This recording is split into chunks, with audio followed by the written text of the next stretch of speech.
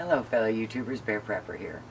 I'm in Minnesota and Pet has this beautiful rose hips plant. So we're going to use some rose hips today with this plantain.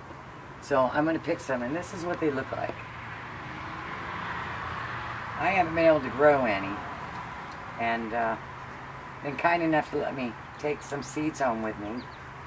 And it doesn't take a whole lot. But you see all these red things? Those are rose hips. So the roses bloom, and then the hips form. It's really cool. So we're going to get a couple dozen of these, and we'll be ready to go. So here's the rose hips in the food processor, and we're going to go ahead and chop them up.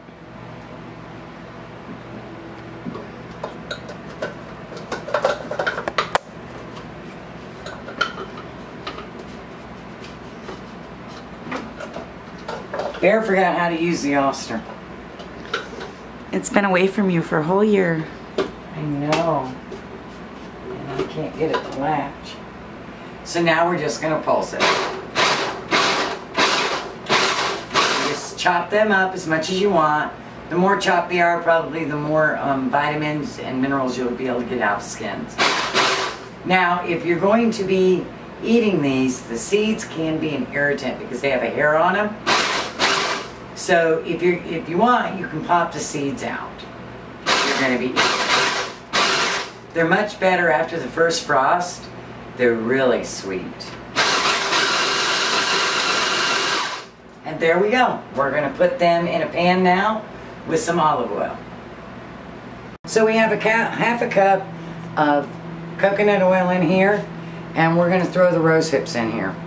We're going to infuse them for 20 minutes to get all the goodies out of it, and then we're going to strain it. And as you see, we're leaving the seeds in because I'm not going to eat this. We're going to make like a lotion and oil. So we're going to set this on the stove and get it infusing, and we'll see you in 20 minutes. Alright, so now you want to strain your rose hips, and you don't want to eat, use the seeds and the petals, but I've been mashing it with the back of the spoon. And that's how I knew it was ready, when I could mash these really easy and mush them around. So you get all those vitamins and minerals out of there. And these are loaded with vitamin C. Toward the end of the video, I'll give you a readout of what everything is in here and what it's all good for. But right now, we're just going to focus on making it. So you're going to let that cool down just a hair, because we're not going to waste any of that oil that's in this cheesecloth. Now, you guys all know, my left hand don't feel nothing.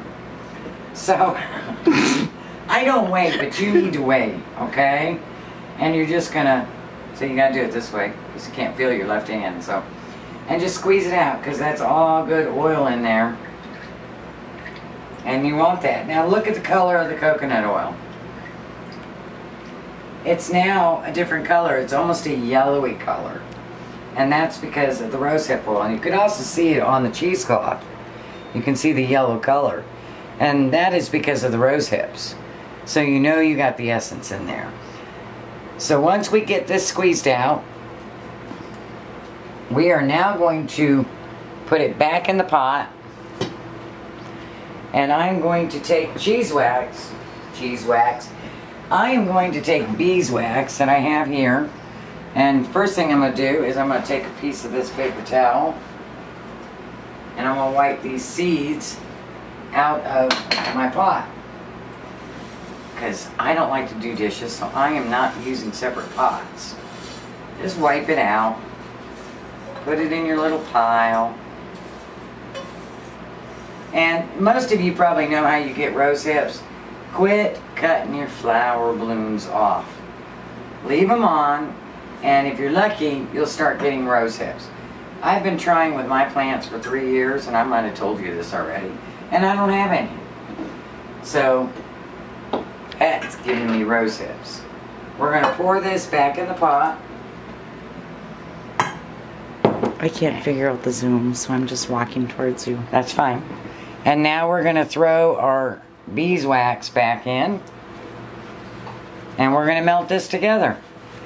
And that's it, folks. I'll show you when it's done. So it only takes a second to melt that little bit of beeswax. So now we're going to pour it in our jar for storage. And you want to keep as much air out of it as possible so that it doesn't lose its potency. Good one. You totally pulled that one out of your ass, didn't you? I did. Hope you don't forget to pull that out of the video. What? That you pulled that out of your ass. Oh, you're videotaping me. Yeah, I pulled it out of my ass. With my big nose. Good thing it's on your camera. I might sabotage you. Okay, so that night when I pulled in to the barn and that van was parked right smack dab in the middle of the two pillars and I could barely get around him. Okay, so I pull in and I almost got rear-ended. And I pull in and I snuck around him and he's in my driveway. What's he doing in your driveway? I don't know. I'm like, what the F is this guy doing in my driveway? And there, no lights on in the van, no, like, you know, flashers, nothing. I don't know. It's just a dark van, white dark van in your driveway. Yeah. Okay. So I pull in, and my barn is, you know, remember, it's way back, and then there's that house up by the road. And so I pull in, and I back up into the driveway of the guy that lives at the house, and I'm starting to call him. All of a sudden, somebody knocks. Oh my gosh. On the Jeep window, which is a sliding window. Alright, so I'm fully loaded. I got my Derringer somewhere. I don't have a conceal and carry, but it's somewhere because I can. Okay, and I've got my mace, and I've got knives, and I've got.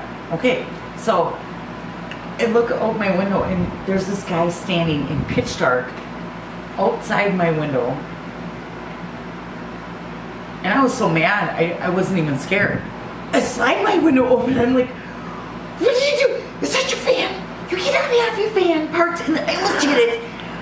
I came here to get towed, and I'm pissed. What are you doing parked in my drive? I'm freaking out at this guy. And then I noticed he's standing there with a hammer in his hand. Oh my goodness. So then I go to reach for my mace. I'm like looking at him with the hammer and I'm reaching for my mace. And I'm ready to mace him. and it's right. But I was still so mad. It wouldn't have mattered if it was mace or not. I would have whooped his butt. And you know what he was doing? Oh yeah, we got the liquor store down the road. We're having a wine tasting thing. And we're just going to put a thing on in your yard up there. And that's what the hammer was for. By the soybeans, if it's okay. Are you kidding me? You almost, I shoot him on. I'm like, you almost got killed. Just now. You know, I brought this up. I tried to light a cigarette with my puffer today. She goes like this. She's just chalk nose and she's like. It doesn't light. Yeah, so I went to reach, because it was, I always have mace and a knife in my little ashtray, and I almost gave him really good ones.